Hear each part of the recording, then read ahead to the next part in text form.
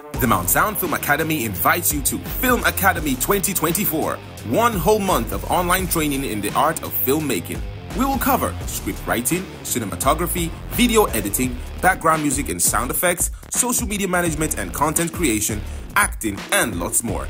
Lectures will be facilitated by Damilola Mike-Bamiloye, Joshua Mike-Bamiloye, Lara Ayola, Victor Otegbade, Olurapada Abolaji, and other professionals in the field. Date is from Saturday the 6th of January to Saturday the 27th of January 2024. Side attractions, specialized sessions with teachings, forums, questions and answers during the week. Access to recordings anytime, but only throughout the academic period. Discount on group registrations, certificates, and lots more. To register, visit this link. Registration costs 25,000 Naira or $30. For more info, send an email to mountdownfilmacademy@gmail.com or call these numbers on the screen. Mount Zion Film Academy 2024. See you in class.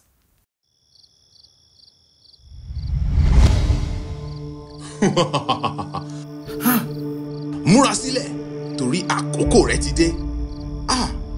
Rárá o, bẹ́ẹ̀ ni ìwọ Ọláyọ̀tán Abejoye. Èmi ò ń ṣe Ọláyọ̀tán Abejoye o. Ìwọ kọ́? Rárá o. Kò burú, kò bàjẹ́, ìwọ náà múra sílẹ̀. Mo bá ọ wí ní orúkọ. Jésù. Why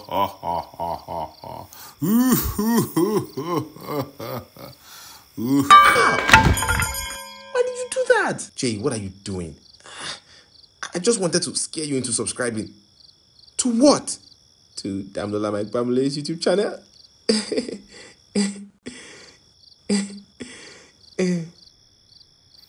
1 million subscribers, yay!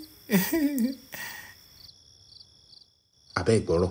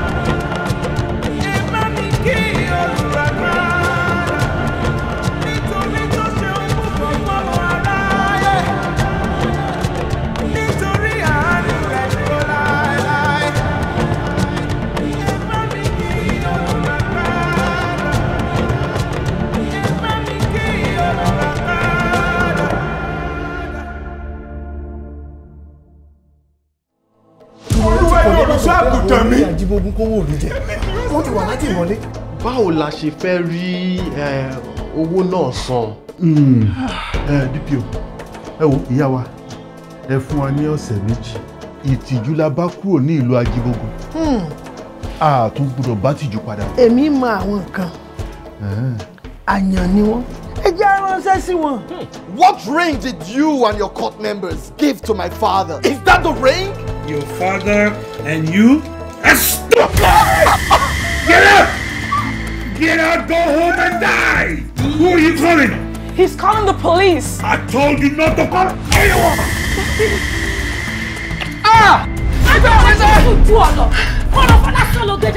Olóyè wọlé ó múra ọ̀ka lọ sáà.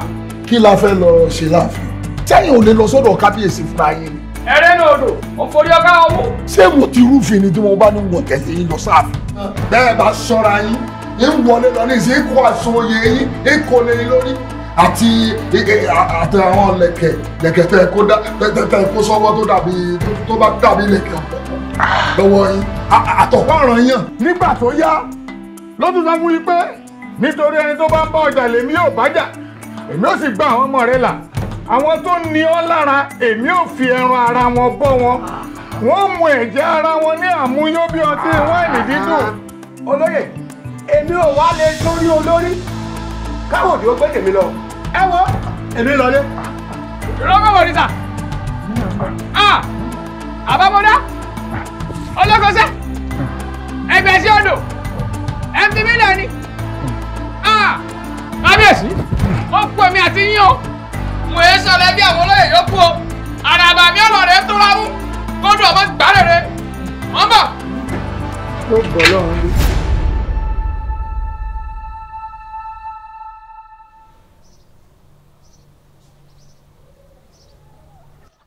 Wo àyàn, mo fẹ́ káwọn èèyàn rẹ̀ ó dàlúbolẹ̀.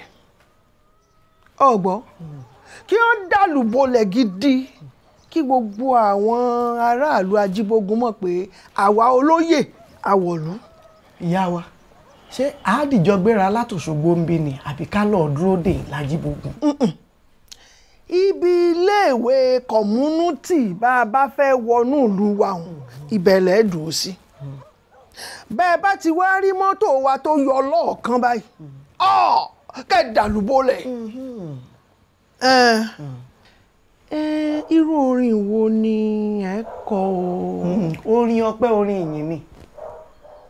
A lè kàpàlà, a lè kọ fújì, bọ́ jẹ́ wọ́tà lẹ́fẹ́ a kọ, bó sì jẹ́ bọ́ lọ́jọ́ náà ni a kọ.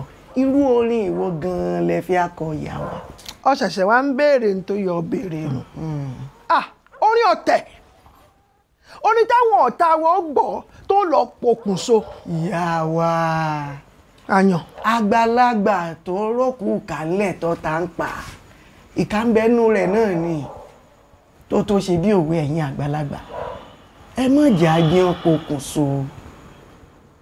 Bí wọ́n bá pokùnso, báwo ni wọ́n ó ṣe gbáyé rí bírà tọ́lọ́run fẹ́ fàyè yín dá tí wọ́n ó sì bá yín lọ́n lógo. Ẹ má jẹ́ pokùnso ìyá wa. Kàṣà, òótọ́ ọ̀rọ̀ ló sọ. Àyàn, ẹ wá bá wa wá orin gidi tá a jó wọnú ìlú. Ìyá wa, ọ̀dà náà á gbìyànjú.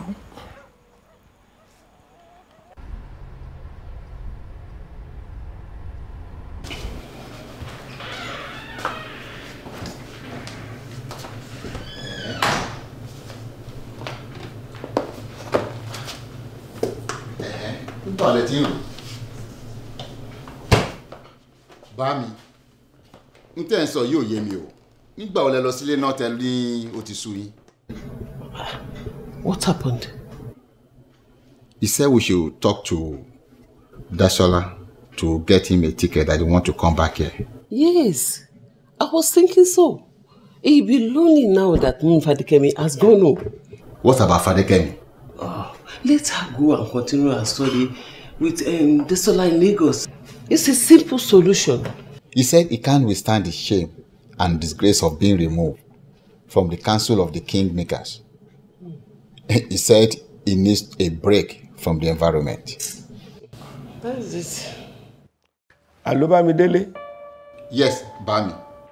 Bamidele. Sorry, Bami sọ fún Mama Gboyega. Bami sọ fún. Ipe kó jọ̀ọ́ kó bá mi bẹ̀ ọ́ dáadáa. Kẹ́ bá mi ṣètò bí mo ṣe máa kọjá sọ́hùn. Kí n tiẹ̀ yàgò fún wọn kúrò níbí díẹ̀. Kí n fojú ráwọn ọmọ. Kí n rí Gboyega, Mọ́kọ́ládé àti Diwúrà. Gbogbo tẹ́ ń sọ náà ni Ládé ń gbọ́ báyìí. Bẹ́ẹ̀ ni bàbá ẹ pẹ̀lẹ́ sà. Ó dà ẹ wo ẹ̀yin méjèèjì ẹ jọ̀ọ́ ẹ dákun ẹ bá mi ṣètò bí mo ṣe tètè máa kúrò níbi ibi tí ẹ ti sú mi ibi ìsú mi kí n yàgò fún wọn díẹ̀ kúrò níbí. Ó dà a ti gbọ́ a wá nǹkan ṣe sí i. ẹ ṣe màmá retí ẹ má jẹ́ ó pẹ́ o ẹ má jẹ́ ó pẹ́ o.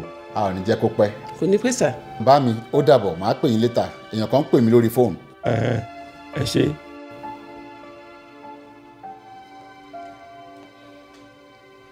Hello, Mr. Bamidele. Another thing has happened. Yes, this is Mr. Bamidele. Who is this? And what has happened? Who is this? This is Lauren, Chief Awoponire's wife. What have you done to my son again? He told us he was coming to your place. And when he got to your place, he told us... Yes. Madam, your son, Debo, came here and we talked. And he left after. So, what happened to him? Well, for information, Mr. Bamidele, I don't know what you did to my son again. He's in bad shape just like his father. What is wrong with you, this man? Do you want to destroy my life? Madam, please calm down. Calm down. I don't understand what happened to your son. He came here and we talked. And he left. And wait. Did you say he... Oh God. He left here for the house of one of the traditional council members. What happens to him? Oh, they have hurt him. And we told him to be careful of those people. We have called 911. Oh God, which house did you say you went after leaving your house? What did they do to him?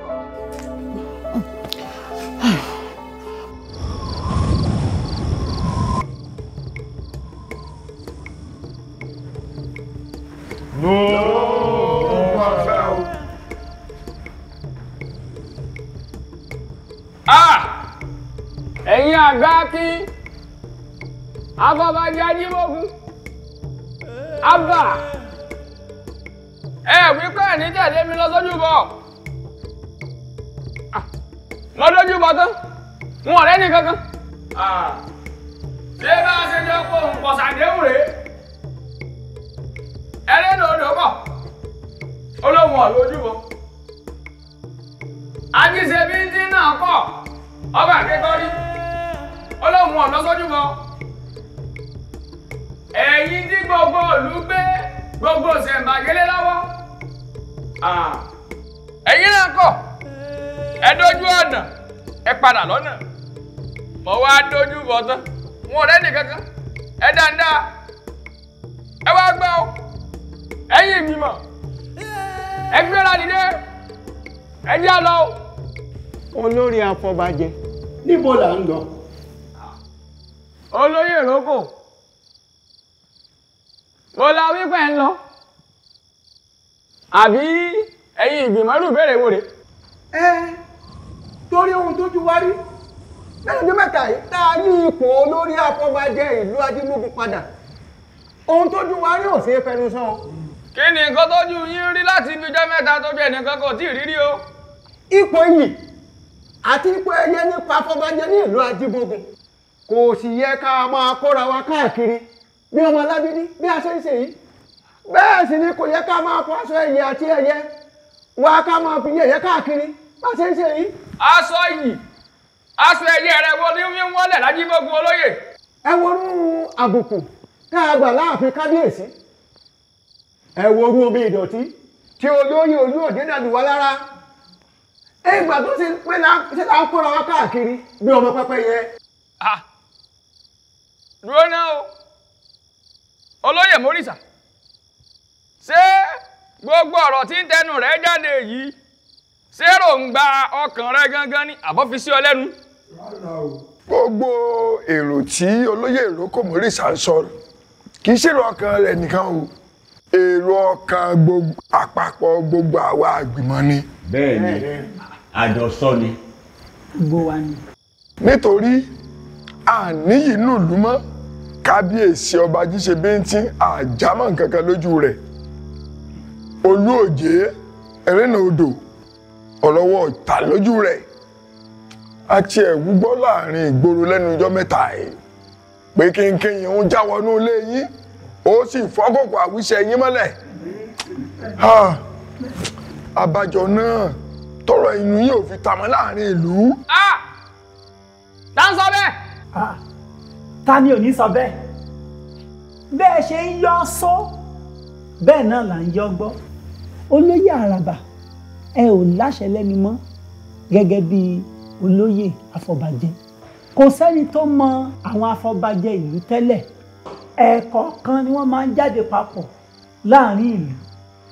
Tí wọ́n bá ti jáde papọ̀ báyìí ọ̀wọ̀ ńlá ni wọ́n máa ń fún wọn.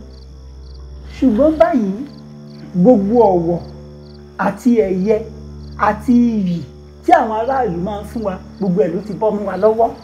Nígbà tó jẹ́ pé ojoojúmọ́ òun la máa ń kóra wa jáde bí ọmọ alágídí. Bọ́ọ̀ ni ò ṣe ní rí bẹ́ẹ̀. Olóyè Ẹ̀gbẹ̀sì ṣémi lọ lánú gbàgà bí ìpàkútí ọlọ́dẹ tó ní wọn láṣẹ lẹ́nu mọ́ àbí.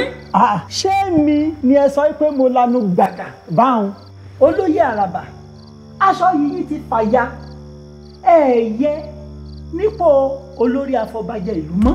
Gbàgà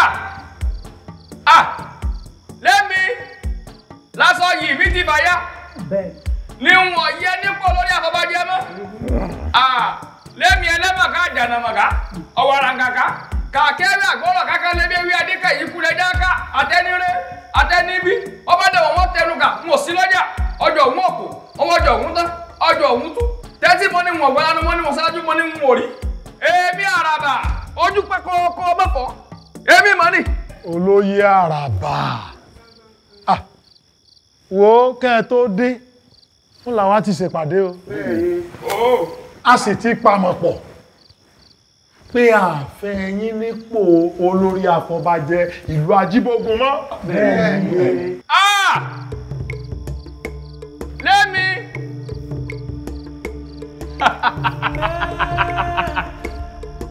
ẹ ti ṣèpàdé lẹ́yìn mi ọ̀dà bẹ́ẹ̀ ẹ wá jẹ́ ń gbọ́ tálẹ́fẹ́ mi rọ́pò mi tálẹ́fẹ́ mi sọ lórí ẹ pè é jáde kájọ fojú rinjú torí bójú bá kọjú àlátọ́ ni ẹ wá gbọ́ aṣọ tọ́gà bá bọ́ọ̀lẹ̀ ọkùn bàbá ńlá kú bàbá ẹni tí ó dábọ́ra.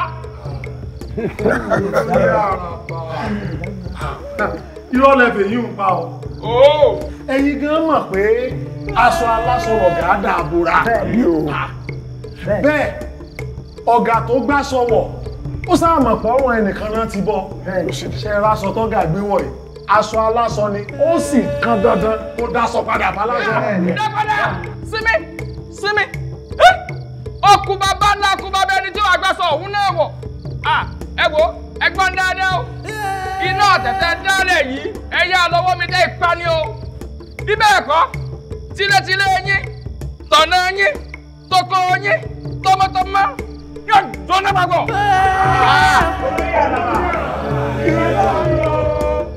Abejoye.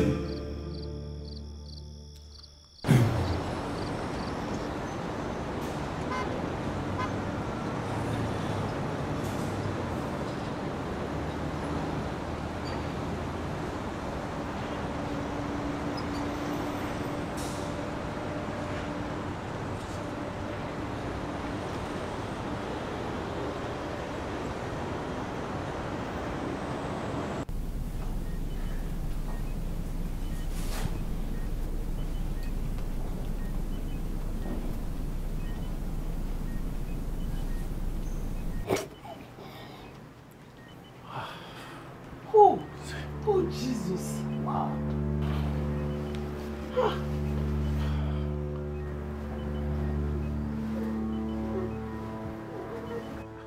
When he came to our house, he told us he was going to the house of the chief of the African traditionalists. But where is his mother? Where is the madam that spoke to us on phone? We left her here before I came to get you. She must be in the other world with his father. Lydia, you just stay right here with him. We'll be right back. This way, please.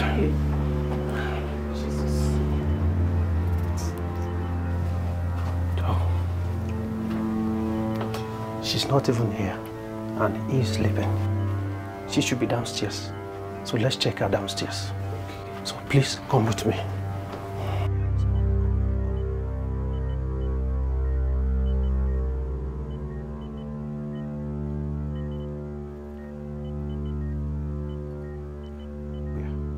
What's going on? What happened? Are you Mr. Bamidele? Madam, sit down. My husband came from your house and he came back with a strange illness. And your doctors have not been able to give us a tangible answer to this. Just yesterday, my son too came back from your house. He came back with a strange illness. Mr. Bamidele, what happened to those that, that comes to visit you? Madam, let me explain something here. I and my wife here, we are children of God, born again believers in Jesus Christ. So we couldn't have done any evil to your husband and son. However, your son, Debo, came to us and he asked about the sickness of his father. In the course of our discussion, he heard that my own father also suffered the same affliction, but Jesus Christ healed my father. He heard that my father and his father belonged to an African court, and the cause of his father's sickness could have been traced to the court. You see, your son Debo decided he would go and confront the leader of the court. So he left our house. Yeah. We never knew what happened later until you call us. So, does that mean could he also have been attacked and afflicted? I wouldn't know that because I never knew what transpired between them. Then, if that is it, then take me to the house. I need to see the man. I need to ask him some questions. And I need to know if he's the one responsible for all this. Are you sure you want to go there? Why not? Is he not a man like me? He should be able to find a solution to all this happening around. I didn't tell you he was responsible for the afflictions. Then you must have been responsible for it. No, never. Never. Then take us to him, or we will put all the responsibilities on you and your wife. Can I go too, please? I would like to follow, please. No, you just stay back. You just stay back. Okay, but we need two people to go with us, so they could be witness to whatever the person is saying. Let me be the second person, please. I need to see the man with my eyes. No, ma'am. Can the lady in Debo's room follow us? Let Lydia follow you. Okay. Just call me and and let me know if you want us to bring them to him. It's as simple as that. Let's go. We see you. Okay. Just stay right here. Okay.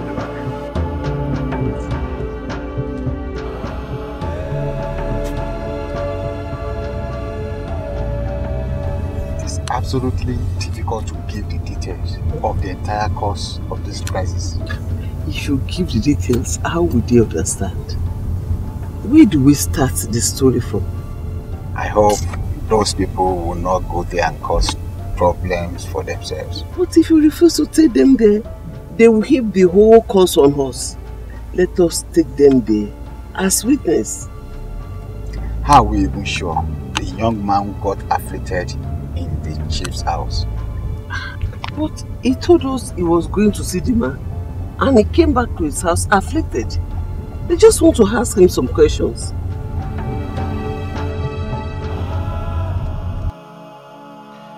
This is quite unfortunate. Chief, how did you allow your emotion to override your reasoning? I cannot explain it. I've been thinking about it since yesterday. And I know the medicals will not have a solution for it, but they will give it a name. My son. My son. I want to suggest, my chief, to be on the safer side, let's take him to the hospital and tell them it suddenly just started after some brief illness. That is safer for you and also for us.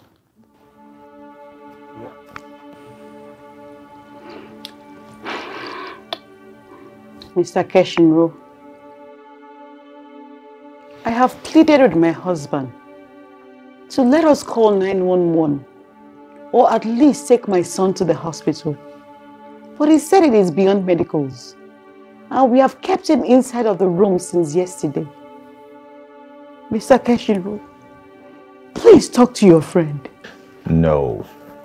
We have decided that we are taking him to the hospital now. That is what we have been deliberating on, right? The doctors will give him some treatment and find some relief. Did he tell you what happened? Did he tell you the truth? Yes. He told me everything. So, you were in this together. You knew about the evil ring he wears around. A young man came here seeking for answers about his father's illness. And my husband became very angry. And he slapped the young man with the ring. He slumped and became crippled and left here with a contorted face and mouth. Did he tell you that? Ma'am, please, you have to be calm and wise so that we can find a solution to this. And please, do not complicate matters beyond possible solutions. Please, don't say this again. Not to anybody.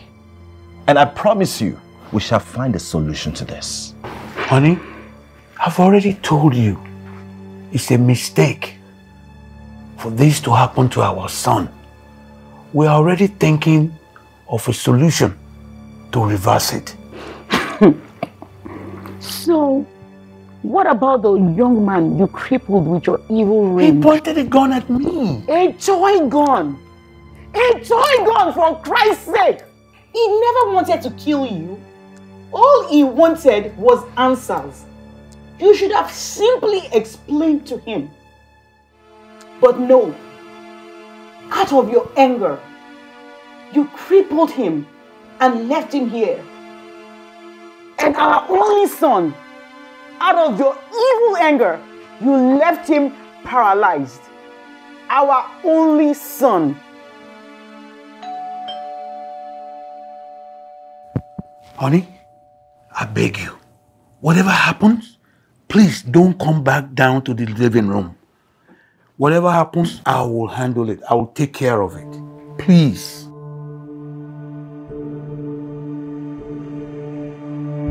Come in. Hello? Hello? Come in. How may I help you? Good evening, sir. Good evening. How may I help you? Sorry to disturb you this evening. We are coming from hospital. Okay. And we are asking for Mr. Omolagba. That's me. That's me. Good. Can we have a seat? Okay. Go ahead. Go ahead. Have your seat. And you two can wait here for us. You can wait. Okay. Thank you.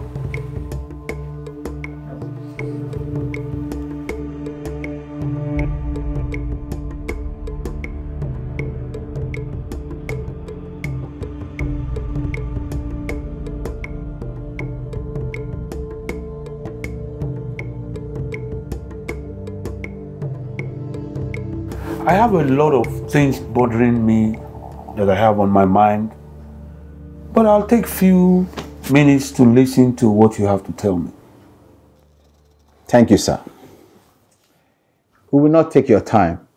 We are just coming from the hospital. The son of Mr. Awoponire came to your house yesterday. He said he was coming to ask you some questions about the sickness of his father. But when he left this place, he was afflicted with some strange sickness and is presently in the hospital. Excuse me? The son of Mr. who? You should know Mr. Oponire, don't you? I'm not sure I've come across that name before. Really? You have not come across that name before? I, Chief Awoponire. Do you come here to harass me or what? Who are you? Who are you? The son of I, Chief Awoponire of the African Traditional Council of Witches was here in your house yesterday. And before he left your house, he was afflicted with a strange sickness and is now in the hospital. I don't know what you are saying. I don't. You sure know what we are saying, because you are the chief lord of the traditional council. But who are you, Mr. Man? Who are you? This visit is not about me, but about Debo Awoponire and his father, who is also in similar sickness. And they told you I afflicted the father with the sickness? No, but you afflicted the son. Who are you? Who are you? I am a family friend. We are here that you might help us to reverse the cause of affliction of our son Debo.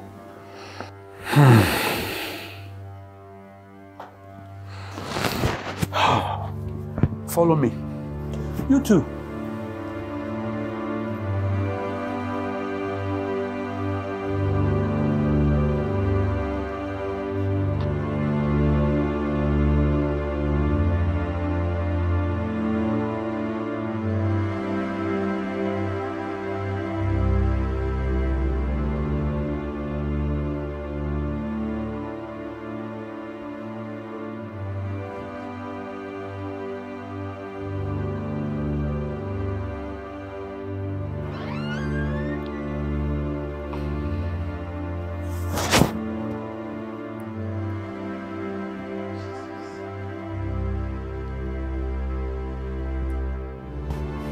Does your son look like this?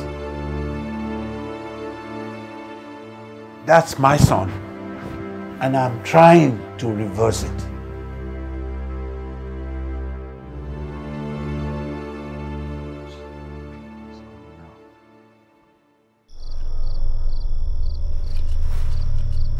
Agbègbè kábítì ọ̀tẹ̀yìntẹ̀yìn gbọ́wọ́ wá agbègbè kábítì olójúdi ọ̀tẹ̀rẹ̀rẹ̀ gbọ́wọ́ ikú adìdẹ agbègbè kábítì abẹ́rí ọmọ ọlọ́mọ fi gbá orí fọ́rí mu mo mọ̀ gbọ́rọ̀ ká àjòjì mo gbọ́rọ̀ ká àṣírí mo gbọ́ lẹ́nu wọn pé wọ́n ti bọ́ sọ oyè olórí àfọ̀bàjẹ́ nígbòkun kúrò lọ́rùn mi wọ́n láwọn ọ̀fẹ́ mi lóyè mọ́ agbègbè kábítì mo wá níbi wọn ọ̀bá fẹ́ mi mọ́ kí gbogbo wọn yá ọmọ náwó okú kí gbogbo wọn yá ọmọ náwó àrùn kí gbogbo wọn yá ọmọ náwó àìsàn gọlọtọ̀ ó wo tó kan gbogbo kọ́ máa mú gbogbo wọn àrùn tí kò gbọ́ ògùn kọ́ máa mú gbogbo wọn abẹ́ ẹ̀kú kọ́ máa fẹ́ wọlé wọn o ìjì àìsàn kọ́ máa fẹ́ wọnú yẹ̀wù wọn ó dorí ògbè àṣẹ ó dorí ọ̀há àṣẹ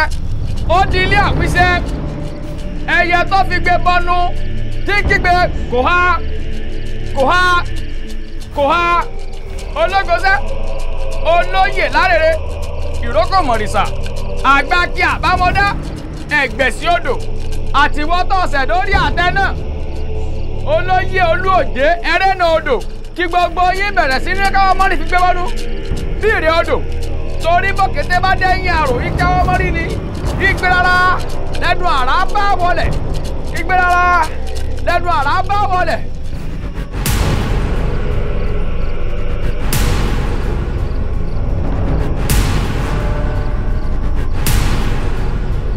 ọ̀dà wíṣẹ́ o ọ̀bàrà ni kò sí ọ̀bàrà ni kò sí ọ̀bàrà ni kò sí.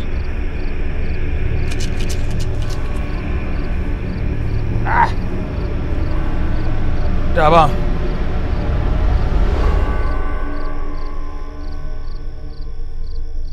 Omi rẹ̀ bá mi. Ọ̀ká rẹ̀. Yé! Ta ló ń gbá mi létí? Yé! Ta ló ń gbá mi létí? Bámi kò sẹ́yìn tí bá yín létí. Etí mi o! Mọ́ mi ẹ mọ̀ bọ́ létí. Bámi ní kí ló dé nìkan gbá ọ létí. Etí rọ mi o! Etí rọ mi o! Etí rọ mi o!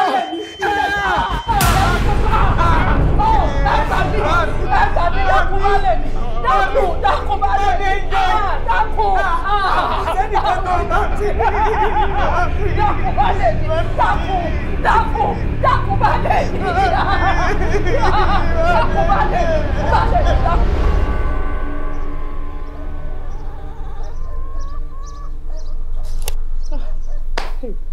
Orí mi ló mọ̀ bá Bòdé. Irú àgbákò burúkú wà lélẹ̀ báyìí. Babolóye káàbọ̀. Kí ló ṣẹlẹ̀? Ìgbà wo lè ṣẹlẹ̀? Ìyá wa, èmi àti Babolóye sì ra wa rọ̀lẹ́ àná. Ìgbà wo lè léyìí bẹ̀rẹ̀? Ewu bá ṣe rí inú o. Bá ṣe rí inú Babolóye. Kò gbàbí kankan yé mi rárá. Kò yé mi o Babolóye.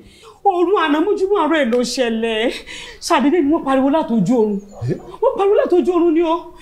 Wọ́n ní ọwọ́ kan kó gbá wọn létí lójú oorun. Lẹ́yìn ìgbà náà wọ́n létí ń ta àwọn. Láti ìgbà náà àkọwò ló bojú wọn. Títí dé gbogbo abíyá wọn kò yé mi o. Mi mẹ́ni tá a ṣe o. Babolóye, ó ló ṣe ṣẹlẹ̀. Kò yé mi o. Kò yé mi náà o. Ọwọ́ kan ló kàn. Ó kàn gbá mi láti ojú oorun ni.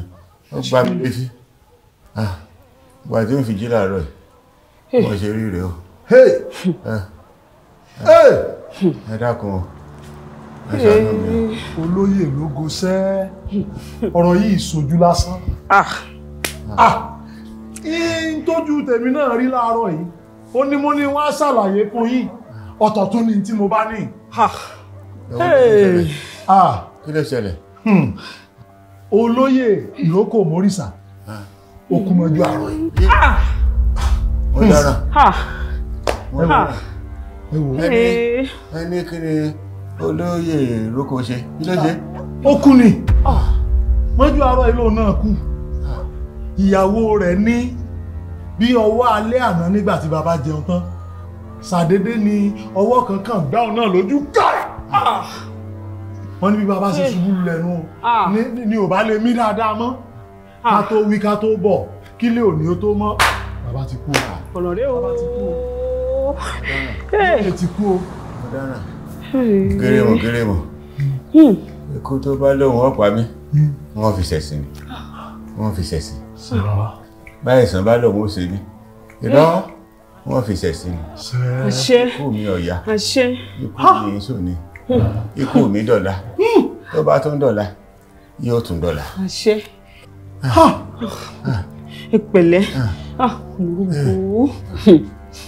Kò tí ń bojú báyìí. Òwe ní pa fún ni. Ṣé kìí ṣe ọwọ́ àràbà ọjà ló wà ń di ọ̀rọ̀ ìbáyìí? Àràbà ọjà. Bojú pọ́n kòkó kò mọ́ fọ́. Ẹbí tí ó pé rà. Àbí olóyè àràbà ọjà. Àbọ̀ ló wà ń di ọ̀rọ̀ mi ni. Àti ilé sọ bẹ́ẹ̀. Àmọ́ àjẹ́ ké lánàá. Ọmọ kú lónìí. Ta ni o mọ̀ pé àjẹ́ tó ké lánàá ló pọ̀ mọ́ òní jẹ? Ẹ wò ó. Mo ń bọ̀. Olóyè. Kí ṣe pé fẹ́ lọ sí ilé àràbà ọjà? Ẹ má lọ o. Ọká tá a tẹ̀ nírù mọ́lẹ̀ ni o. Àràbà ọjà. Ó léwu. Ṣé bàbá olóyè? Ẹ̀yin ẹ ní sùúrù.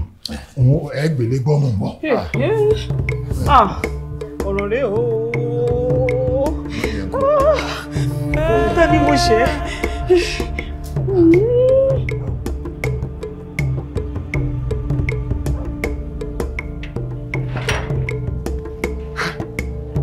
Olóyè o. Àbá o. Ẹ káàárọ̀ o. Bàbá olóyè. Àjíbí o. Ẹ pẹ̀lẹ́ o. Ẹ lẹ́ ń lé bàbá o. Àbí bàbá wà lágbàlá ni. Ẹja sí kalẹ̀ sí kalẹ̀ sí. Mo ṣe wọ̀. Bẹ́ẹ̀ bá jókòó lórí àga mi wọ́n ní káwọn orú mọ̀lẹ́gẹ́ bára àdíyín lọ. Ẹ dákun o. Ẹ mọ bí ẹ wọ ni. Ajá yín ti wọlé jẹkùn mi yọ fẹ́ jẹ̀wẹ̀. Ojú mi oògùn, ẹnu mi oògùn, ìgbésẹ̀ mi oògùn, ìrònú mi oògùn.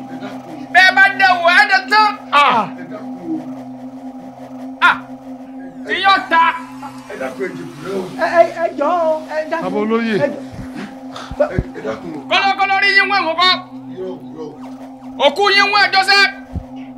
Ẹrù yín wẹ̀ síngbẹ́rẹ́ ni. Tiyọ̀ ta ló yẹ. Bàbá olóyè. Bàbá olóyè olórí afọbajẹ ìlú Ajíbógun. Ẹ̀yin la wá bá. Ẹ̀yin ni. Èmi kí n tèmi ti já mọ́. Lémi tẹ́ ti yọ kúrò lórí afọbajẹ Ajíbógun. Mi kọ́ lẹ wá o. Àti pé bí mo ṣe wà yìí wọn ò ráyè ìpàdé kankan. Bóyá kí wá mọ́ ọ lọ. Ẹ dákun bàbá olóyè. Ẹ̀yin gẹ́gẹ́ bí olórí afọbajẹ nínú ìlú Ajíbógun wa yìí. Àwa rò pé kò yẹ kí nǹkan kan mọ ṣẹlẹ̀ láàrin wa ká mọ́ bùn yín gbọ́. Bẹ́ẹ̀ni. Kí ni ìṣẹ̀lẹ̀ láàrin yín o? Wọn ò sí láàrin yín mọ́. Bébẹ́ ti yọwọ́ mi kúrò láwọn oúnjẹ. Ṣé rí bàbá olóyè, a ní ká fi tó yín létí olóyè ìrókò mòrìṣà ó kú lóru àná mọ́jú òní. Kí ló pa? Mẹ́ bá sì ríra ní ọ̀sán àná. Àbí o. Ẹni rí lọ́nu. Ẹni rí lọ́nu. Elédùn ọ̀dà wà tá a kù sí. Elédùn ọ̀tẹ̀ sáfẹ́fẹ́ rẹ̀. Bàbá ń jà ní kákúkọ̀. Ẹ ṣe tẹ́ wá sọ fún mi o. Ẹ ṣeun. Ẹni rí lọ bá a ṣe kọ̀wé rẹ̀. Iṣẹ́ rí bàbá olóyè kò tán bẹ́ẹ̀ ṣe rí bá ṣe ń sọ̀rọ̀ lọ́wọ́lọ́wọ́ yìí orí ìrora ni olóyè ológun ṣẹ́ wà ṣe rí gbogbo ojú rẹ̀ má bíyá má gbogbo owó gbogbo ara kìkì owó ni. Ó tó bẹ́ẹ̀ àwọn afẹ́fẹ́ àìsàn tí ń fẹ́ l'Ajíbógun lásìkò yìí kódà kílẹ̀dùn a máa sọ á ní. N tó wá já wá bá yín gan-an nu bàbá olóyè kẹ́ ẹ dákun ẹ jèbùrẹ́ ẹ ṣàánú àwa afẹ́fẹ́ tí ń fẹ́ afẹ́fẹ́ òdì tí ń fẹ́ l'Ajíbógun kó má dọ́dọ̀ tí a ẹ ṣàánú. Àbí tí ń fẹ́ tàbí kúkúrú tápà ní. Ẹ dákun. Ẹ wọ́n tẹ̀mí. Sẹ́mi ni mò ń darí afẹ́fẹ́ ni. Abẹ́lé mi wọ́n ní mò ń pín àìsàn káàkiri. Ẹ dákun. Ẹ tí ìmọ̀nù kànga tẹ́ ẹ kọ́ sí. Ẹ ti rajà lọ́wọ́ Bìlísì. Ọwọ́ akú bẹ́ẹ̀ ṣe sanwó ọ̀hún. Ẹ lè rí sẹ́pádà. Ẹ wá gbọ́ o. Ọ̀kọ̀ọ̀kan lọ́mọ wọ́jọ́ sọ́nu o. Ẹ̀yin olóyè. Ìkọ̀ọ̀kan báyìí lọ́mọ àwùsá ń gbẹ́nu yàrá. Ẹ̀yin olóyè. Ìkọ̀ọ̀kan báyìí lé àmọ́ jọ́ sọ́nu. Ẹ dákun. Ajíbógun yìí kò ní sábà kò ní síjòyè kò ní sábà kòsò kankan l'Ajíbógun pẹ́. Bàbá ẹ dákun ẹ jèbùrẹ́ ẹ ṣáà dákun. ẹ jèbùrẹ́ ẹ má bínú sí wa. Àbáyé yín mẹ́fà yá bí ọwọ́ aṣọ ni. Ẹ wọ́n lẹ̀bi òsì tẹ́ ń bẹ̀ mí. Wọ́n ní wọn ò joyè afọbajẹ mọ́. Ẹ bẹ́ẹ̀ ilẹ̀ yọ mí. Ẹ fọ́ ọmọ yẹ yín kẹ́ ẹ máa jẹ́. Kẹ́ ẹ wá máa wọ ẹni ọ̀hún jẹ́ ìjókòó sórí ipò ọ̀hún.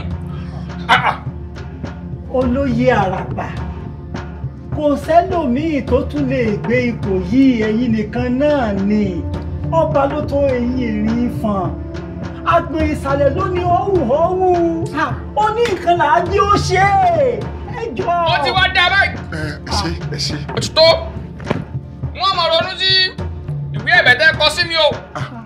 Ẹ wọ́n máa lọ. Ẹ wọ́n lọ. Ẹ ṣáà dákun. Àbí ẹ fẹ́ nà í lọ́gùn ni. Ẹni yóò dá. Ẹ dákun ẹ sílẹ̀kùn. Sí o.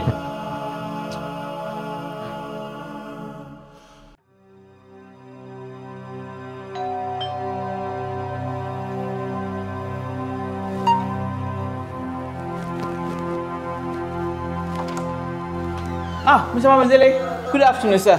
Thank you for checking on us. It was strongly impressed on my heart to come and check on him. So how is it? He's not getting any better, and my son is still in the hospital. But they recommend that we bring him home and find a caregiver for him. Can I see him? Yes, please follow me.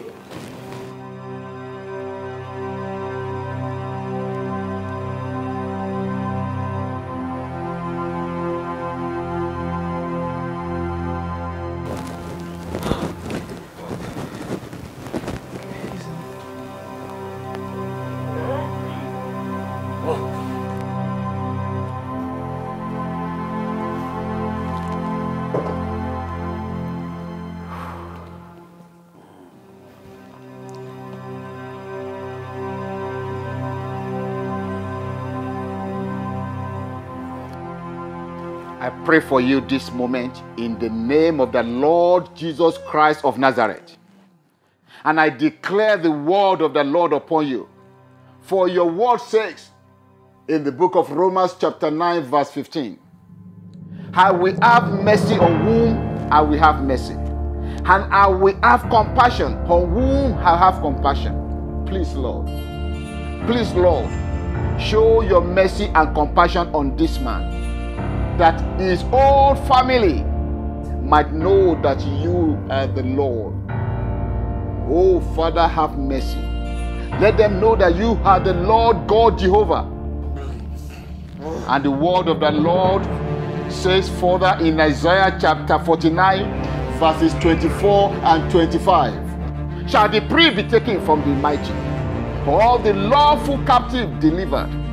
Thus saith the Lord, even the captive of the mighty shall be taken away, and the prey of the terrible shall be delivered. Therefore, Lord, beg you in the mighty name of the Lord Jesus Christ to have mercy on this man and his family, and show them your favor. Show them your favor in the mighty name of the Lord Jesus Christ, I pray. Amen. Thank you, Mr. Bamidele. Thank you very much, sir. We're grateful. Thank God. Thank you very much, sir.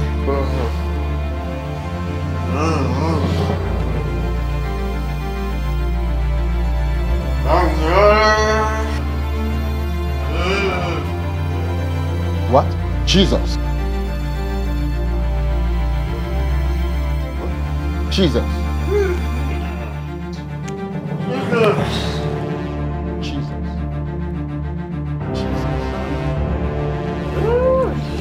Jesus. Jesus. My dad. Thank you. You can't wake us up.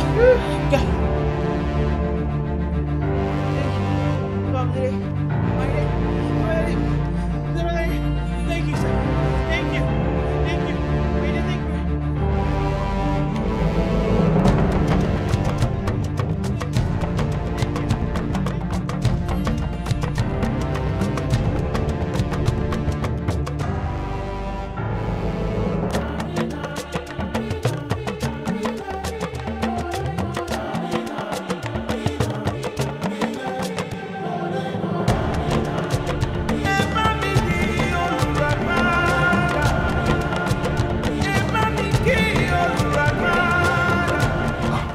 Àwọn ni mo wò kí lè wá sí yìí oògùn ayé ló lè wá dé yìí o.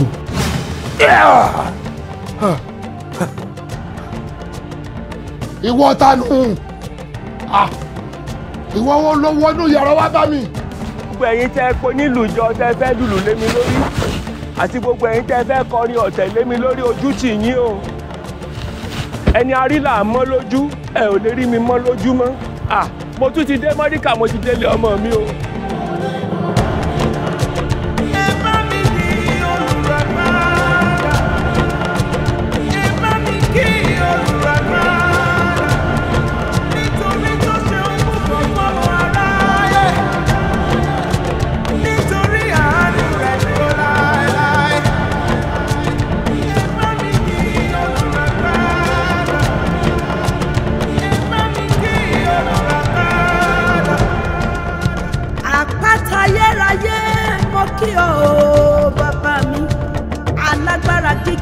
Gíga alágbára tó ń gbani lọ́wọ́ àjínilọ́ kí bá ti lágbára rẹ kò ṣeun ti lágbára rẹ olùgbàlà olùdáǹdè olùràpadà olùgbèjà olùrànlọ́wọ́ àtayéṣe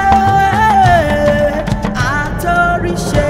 Mo ti fi Jésù ṣe ààbò òun níbi ìsádi mi lọ́wọ́lọ́wọ́ ìrànlọ́wọ́ bàbá ti dìde ìrànlọ́wọ́ fún mi.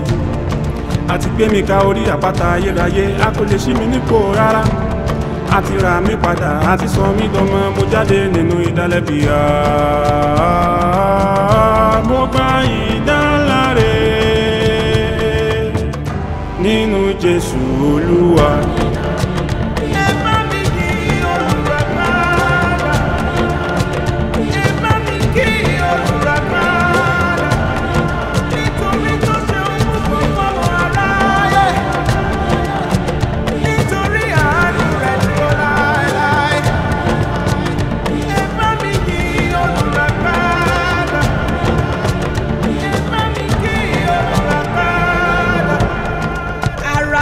biribiti arìbìràbàtà gbanigbani tí ayé ń sáyà gbanigbani tí ọ̀run ń bọ̀ olórí ogun aṣáájú ogun akẹ́yìn ogun akíkanjú lójú ogun ìwọ lakọni lójú ìjà bàbá mi arógun dádé arógun má ti di olùgbèjà mi ooo gbanigbani múnimúni yọniyọni lánilání olùṣègùn àjàṣẹ́gun ògbéni níjà kẹrù owó níjà lọ́jọ́ ìjà bàbá mi oníkan gbéra ẹ̀ níjà o. Tàníwọ́ òkè níwájú Serubábélì lójijì ó di dandan kí ẹ dìtẹ̀ mọ́lẹ̀ mo gbójú mi sókè níbi ìrànlọ́wọ́ mi yóò àti wá ìrànlọ́wọ́ mi ń bẹ nínú orúkọ Olúwa ti pè mí níjà mo ti ju aṣẹ́gun lọ.